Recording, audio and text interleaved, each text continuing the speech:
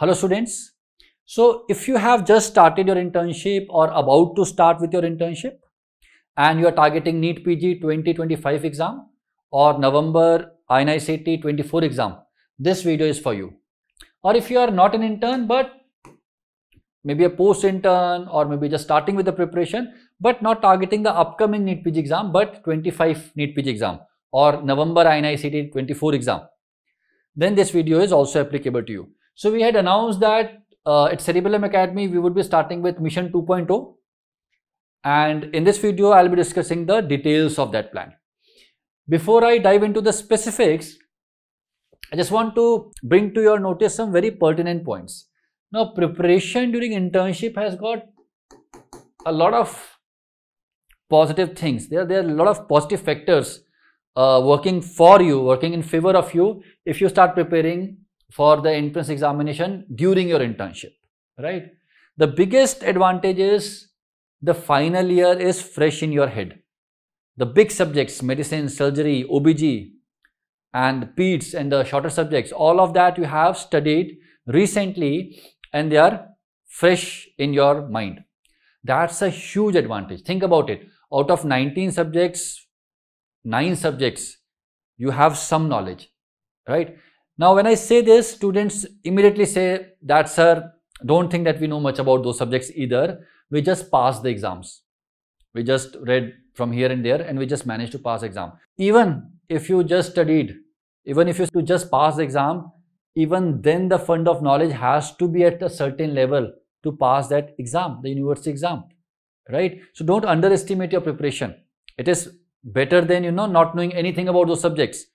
When somebody starts preparation in the post-internship period, during the intervening 1 year, most of the things are gone. In comparison to that situation, you are in a much advantageous situation. So it does help. Second thing, not only about the information part, not only about the knowledge part, another thing that works for you is a couple of weeks back or months back, you cleared your final year exam. You were in that phase or in that flow of studying, and it's easier to get back into that flow of studying in comparison to when you start after a 1 year break. So you say that in internship, I just want to focus on the work and have some fun and then I'll study. Of course you can. I mean, a lot of people do that, but then it takes some time for you to get back into that flow. So knowledge wise and flow wise, it does help you a lot. But it's not all hunky-dory, it's not all rosy. There are multiple challenges that you face when you start preparing during the internship. One of the major challenges is that of overestimation. There are many students who are, very pumped up, very energetic, very motivated when they enter the internship, and they are like, this time, whatever happened during UG is happened long back in the past, but now it's PG and I'm going to show everybody what I can do. They are very pumped up, very energetic, and in that state of excitement, they tend to overestimate both things. First thing being the time available, and second thing, they sometimes discount how difficult internship can get, right? So they end up they end up making wrong plans. There are people whom I have seen, they say that in the internship I'll start reading all the standard books and I'll prepare very nicely. You don't have that much time. What you have to do is you have to make the best out of the available time, use the factors going in favor of you and crack the examination. So you have to be very practical in your approach. Limited time, there would be times when internship would get tough, and given all these constraints, how can I put the maximum effort that can help me cross the line? So do not overestimate the time or the efforts that you would be able to put during internship. Now, consistency is a big issue. When you have lighter postings, say you are going for the PSM posting, or say you are going for maybe psychiatry posting, you get more time to study. But when you go to the medicine posting or the surgery posting, OBG, there are multiple 24-hour duties or night duties, and the consistency takes a big hit. Students often think that it's the time which is the biggest factor, that you don't get enough time during internship. You do get enough time. The problem is consistency. the one thing that goes in favor of post-interns is they know they have a fixed schedule. They will get up in the morning, study, go to bed at night and repeat.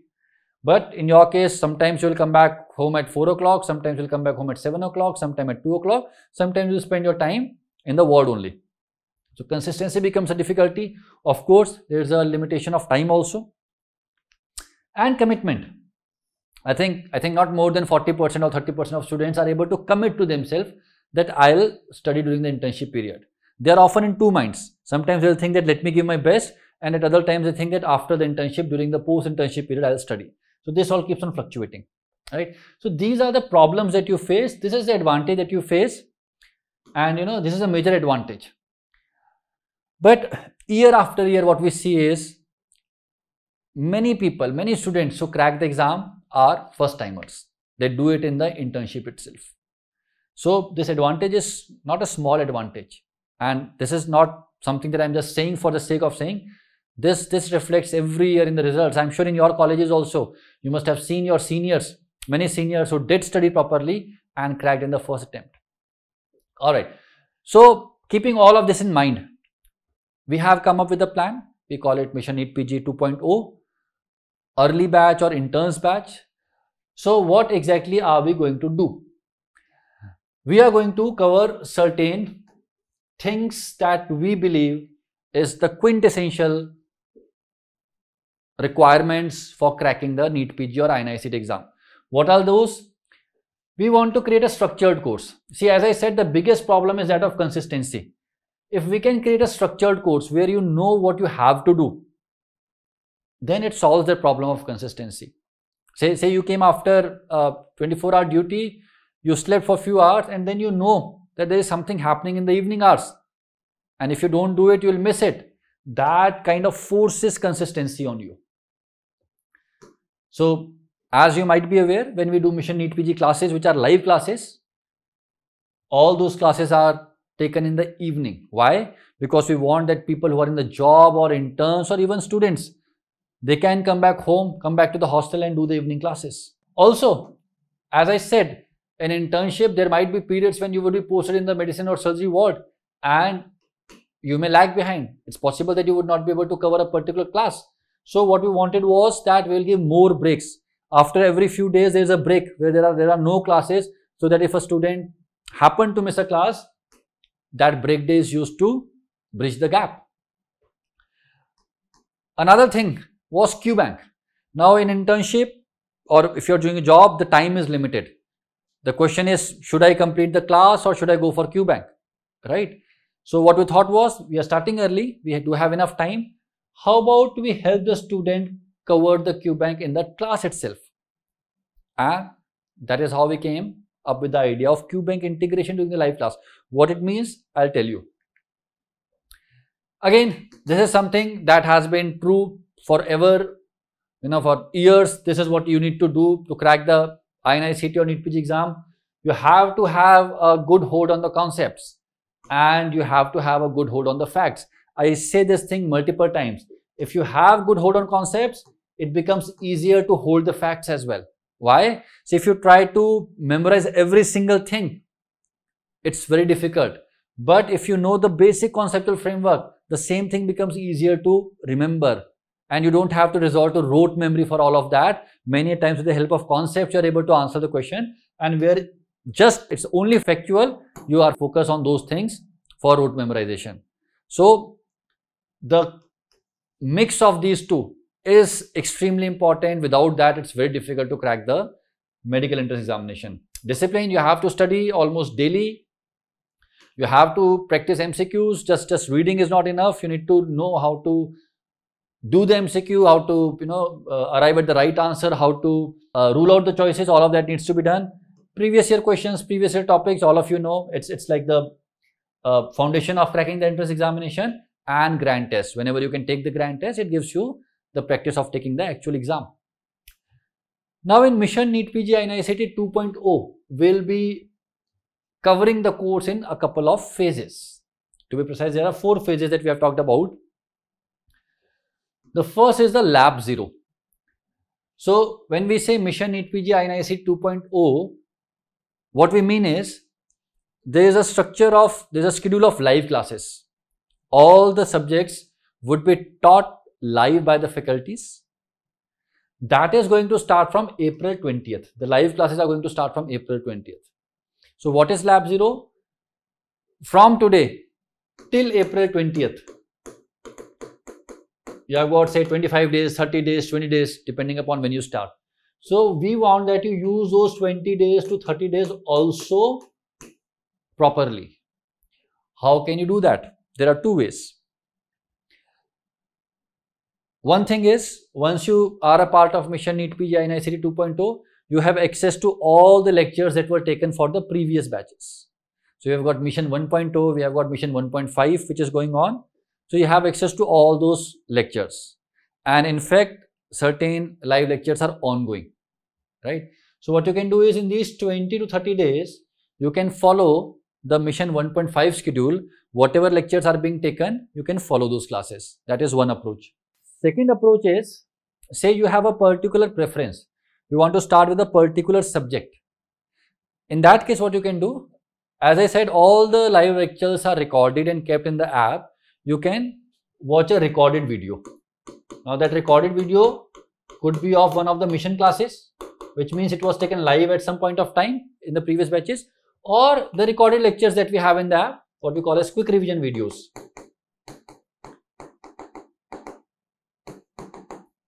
You can use that. In fact, if you are going to have a lot of time in your internship, or if you are not an intern but just starting now, you also have the option of using the main videos. So we have got main videos and the quick revision videos, what we call as rapid revision videos in the app. You can use these recorded lectures. By the way, they are available both in English as well as English. So if you are somebody who prefers Hindi, you can go for the English videos. So in these 20 to 30 days, maybe you cover 2 or 3 subjects, and then that gives you a head start, right? This is Lab 0. Then we have Lab 1. In Lab 1, as I said, all the 19 subjects would be covered comprehensively live. You can interact with the faculty, you can ask questions. And the good thing is, after the live class, this time will also help you complete the Q bank. So say I am taking live class for 3 days. And say I've got 400 or 450 questions in my psychiatry Q bank. So I complete the chapters of day 1 and then maybe I go ahead and discuss 30 or 40 questions. Similarly, day 2, day 3. So by the end of the 3rd day, I have covered almost 1/3 of the Q bank as well. And I am doing it right after the class, so it is very easy for you to understand it. So live classes plus Q bank, GTs will keep on happening once every 2 weeks or once every 20 days that you have to take. So this is Lab 1. Almost 3.5 months in which you will try to complete the entire course. Let me show you some details. So we are starting on April 20th. From April 20th to 22nd, psychiatry, then ortho. Bigger subjects will get more days, like for pharma 27, 28, 29, 30th, May 1st. Pediatrics, ophthalmology, and so on and so forth. So as you can see, for example, surgery, it is 13th, 14th, 15th, then a break day, 17th, 18th, 19th. So you get 6 days.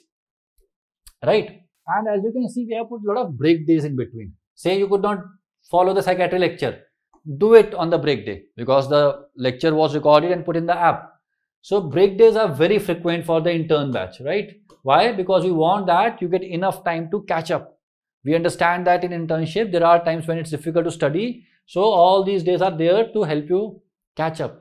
Now this is the preliminary schedule. There might be some shuffling of the subjects if it clashes with some other class, but broadly this is how it's going to be. As you can see, there are GTs in between. So April 20th till say July 30th. This is your phase 1. Now NEETPG exam happens on 7th of July. This is what we know. The result gets announced somewhere around 15th or 20th of July. And after that, new students join. So that would be NEETPG INICET 2.0 regular batch. So in the phase 2 or the lab 2, now your batch gets coalesced with or merged with the new batch that starts. Again, the same thing will happen in the new batch. There will be revision classes, but now we start the tests and discussion. Now we start with the test and discussion. These people, they get enough time in the daytime to do the Q bank. So for them, revision classes followed by test and discussion. Now you have two options. If you have completed the course, you can just follow, you can just attend the revision classes rather than revising yourself. You can have passive revision, and now you start appearing for these ENDs, the tests and discussions.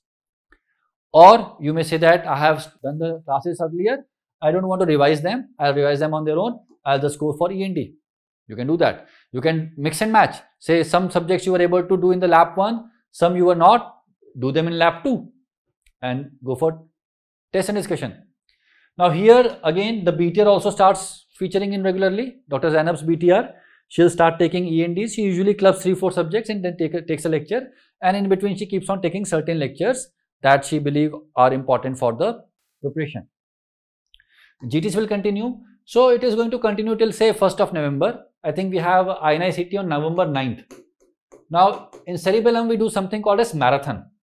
Before INICET and NEETPG and FMG, we have marathon classes. What is the concept of marathon class? In a span of 6 to 7 days, all the 19 subject faculties cover their respective subjects. So it usually goes like this. Every day there is around 10 hours of live class. So 10 multiplied by 17, 70 hours, everything that is needed and all that is important, it is covered right before the actual exam.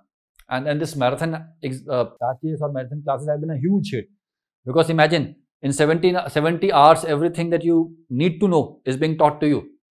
But the problem is sometimes students find it difficult to sit for those 10 hours, but if you can do it, you carry a massive advantage going into that examination hall. Alright, now the INICET is over. Many of you would get selected. Great. Those of you who do not, the preparation continues. Between INICET and NEETPG, you will have the lab 3. And here we will again have the ENDs, tests and discussions live. BTR ENDs may continue depending upon the time we have. GTs would continue, and again then we'll have marathon NEETPG right before the NEETPG examination. Now the duration and the exact structure of this lab 3 depends upon how much time do we get between INICET and NEETPG. If it happens in 2 months, it would be slightly different. If we get more time, it would be different. That would be done according to the schedule. So this is the broad structure of the entire course. As I said, what if you miss a class? Say you had a duty, what happens then? Nothing happens. The class would be recorded in next 16 hours or 15 hours. It would be put in the app. You can watch the recorded lecture. But again, see, live class is a live class. It's much easier to sit for 5 hours in a live class than to watch by yourself 5 hours of videos. When somebody is teaching, it becomes easier. What is the schedule of these classes? The classes start at 5:30 p.m.